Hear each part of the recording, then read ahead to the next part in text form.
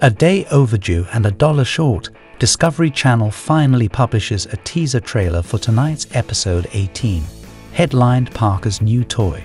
Parker gets ready to unleash his new $1 million wash PL.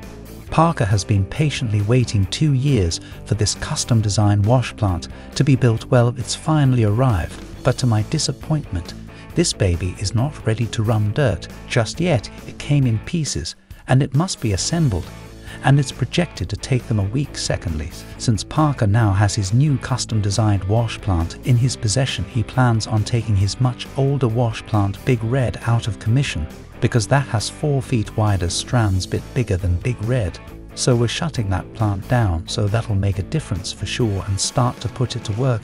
This doesn't sit quite comfortably well with all of the team members involved, simply because Big Red is tried and true, and this new wash plant has not been tested and isn't dialed in. But we're going to be firing up an unknown plant here to try and finish things out, which has always given us a little grief in the past.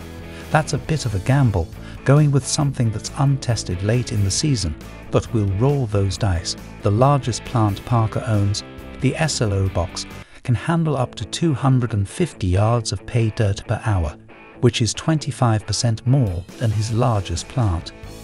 Big Red Parker wants to finish off Dominion ground before the season ends. So with this plant's ability to handle more yardage per hour, it only makes more sense to put her in the game coach.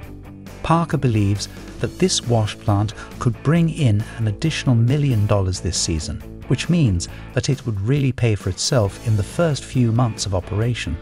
That's like paying off your 72-month car note in 3 months.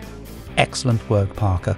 But all of that and more on tonight's episode of Gold Rush, which airs at 8:00 p.m. on Discovery Channel.